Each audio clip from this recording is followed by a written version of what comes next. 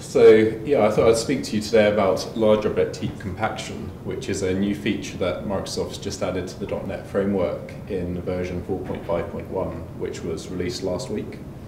So I'll begin with a bit of an introduction to large object heap fragmentation. Sorry if you already know about it, but it's best we all start in the same place.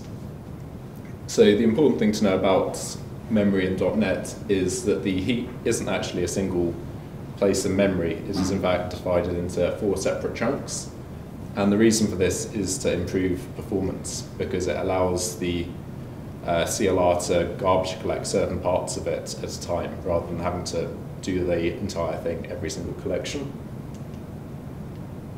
So these 3 heaps on the left here are known as the small object heaps, and these are where all objects below 85,000 bytes are allocated. And then we also have the large object heap, which is where large objects, so over 85,000 bytes, are allocated. So suppose our application's been running a bit and our heaps have filled up with a whole bunch of stuff. And then some of this stuff falls out of scope or is disposed, so it's garbage collected. This leaves us with a whole bunch of holes in the memory, a load of gaps. And for the 3 small object heaps, a process known as compaction happens, whereby the objects are shuffled up against one another to fill these holes. However, the large object heap doesn't do this, the reason being that Microsoft deem it too performance intensive to do this on every time it's collected. So those gaps just remain, which means that over time your application can get in, the large object heap can get into a fragmented state.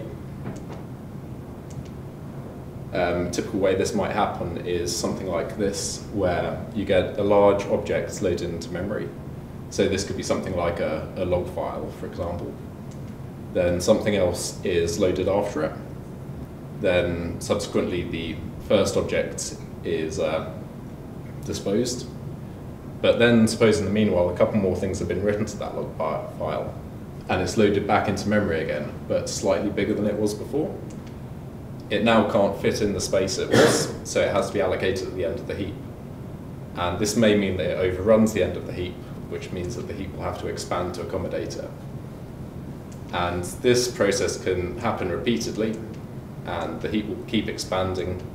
And eventually what will happen is your large object heap will take up all the RAM in your computer, and it will eventually crash with an out-of-memory exception.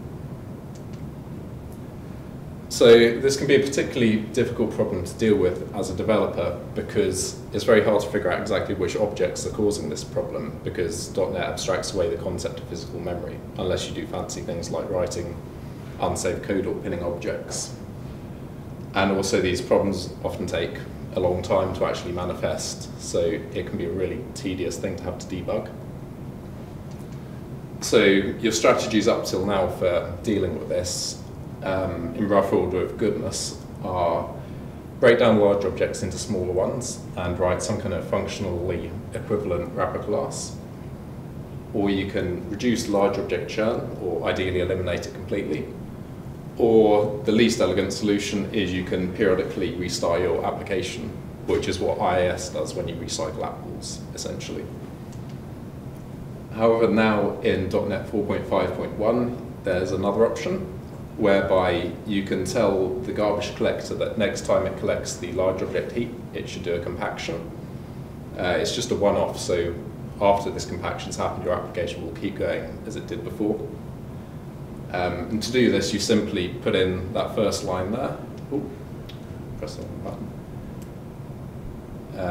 And if you want to do the collection immediately, then you can put in this line as well. This is some fairly cryptic advice that Microsoft give about when you should use it, which basically boils down to don't use it willy-nilly because it's quite expensive and it will cause your application to freeze for a period of time while it's doing the compaction. So, of course, that's kind of academic if you don't actually know how long this pause is going to be. So I did a bit of an investigation into it, and essentially it turns out, unsurprisingly, I guess, that the length of time for the compaction is linearly proportional to the amount of stuff that you have to move. So Yeah, I wrote a test app which allocates a whole bunch of objects, large objects, and then deallocates around half of them randomly, leaving it in a fragmented state. Then it does a compaction, and I timed how long it takes for the compaction to happen. And it turns out it's about 2.3 milliseconds per megabyte on my dev machine. So you can find out how much data will be moved, and therefore from that the length of the compaction, because essentially everything on the large object heap mostly is going to be moved, because everything after the first gap will have to be shifted down, and there are likely to be lots of gaps. You can figure out how much stuff is on your large object heap by, you can either use Redgate's own ANT's memory profiler, or you can use WinDBG, the SOS extension, the heap stack command will tell you it. And also, because of the fact that it's moving essentially everything on the large object heap every time you compact it, it means that doing a compaction doesn't make subsequent compactions any quicker. So you should leave it as late as possible to do the compaction, if you have to do it at all. So yeah, in conclusion, I'd say it's sensible to use it if you can't do the other options because you don't have time, or it may just not be possible for your application. You obviously need to be targeting .NET 4.5.1 or be able to upgrade it to do so. And you have to accept that your application will occasionally pause while these compactions happen. So if that's going to affect the usability, like if it was a game, for instance, you wouldn't want to be doing that. Yeah, that's it. Any questions? Yeah. Presumably it pauses the whole process, so it's not just one thread within your application, it's the entire. It's the entire thing, yeah. So you presumably you could get around having more large object management stuff in a separate process and have cross communication perhaps to get around that. I suppose you could, yeah. I haven't really looked into that. Jason? Just to clarify, when you set it to use it, does that apply to the rest of the application just for the next garbage collection, and then it resets it? Just for the next garbage collection of the large object heap. And then it resets it automatically? Yeah, okay. That's right. How would we be likely to create large objects? I mean, is it mostly set string if we read a large text file? Yeah, large strings, large arrays would be the typical ways that you do it. Essentially everything over 85,000 bytes will go there. So it's unlikely that you'll hit it just by making big complicated objects. They tend to have to be storing some kind of data to get to that size. Is there other ways we can avoid loading the entire thing into memory at once? So is that like best practice to read it into a stream or something and get it out of memory again? Or, I don't know. Yeah, I guess that would be one way to do it. If you can avoid loading the whole thing at once, then it should hopefully go on the smaller object heaps, and yeah, it would prevent the problem. That long compaction, is that going to be exciting for Metro apps because they get blown away if they freeze for longer than not many milliseconds? What the exact number is now? Yeah, I believe it's 50 milliseconds. Is it? Yeah, I guess you probably wouldn't want to do it on a Metro app then. But I guess most Metro apps are probably not going to be throwing around enough data to have this kind of problem be a major concern. I was thinking you might want to just turn it on constantly, because you might say, I don't want to wait until one point and then have it take 10 seconds. I want every garbage collection for it to spend 5 milliseconds if possible. As Chris said, it doesn't. Your size is proportional to the heap size, not proportional to the amount you collect. Yeah, so if you've got to the point where this is likely to be a problem, so say your large object heap's got to be a couple of gigabytes, then it's going to pause for about 5 seconds. Okay.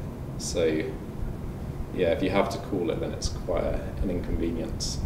How long would it take if you only have, say, 5 megabytes of large object heap, like a fraction? About 10 milliseconds, but then you may as well not bother doing it at all. So. Well, no, you might as well do it all the time just to stop it having to take 5 seconds further down the road. That's kind of what I like.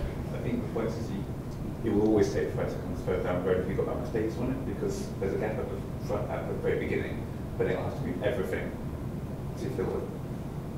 Well, if there are no gaps, I think doing it will still cause the entire heap to be reallocated, regardless of So it depends on your surveillance data size.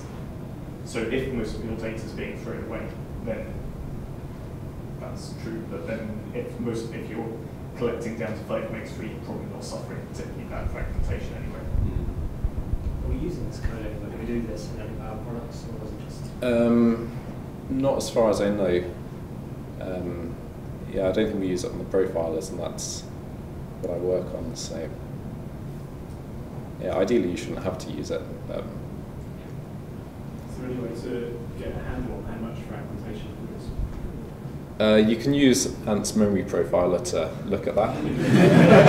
But to be honest with you, it doesn't give you a particularly great description of exactly where the objects are and how fragmented it is.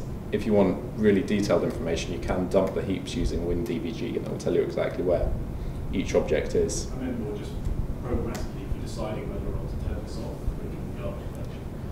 You know, if you've got 10 meg allocated for this all at the beginning of your heap, I don't believe there's any way to do it at runtime. Not that I know of, anyway. basically that's captured out of every exception. Do a collection and then try again. Yeah. Follow on from that, is there any way to program get notified when the size of your heap is being expanded? Because maybe that's the point where you want to consider doing compaction instead. I don't think there is any notification of that, no. I think what just happens is an out-of-memory exception is thrown, and then your application dies, and you can't easily catch these things because the CLR can't differentiate between a kind of benign out-of-memory exception by allocating a really big object to one that has happened because you've run out of extra memory to JIT something, for example.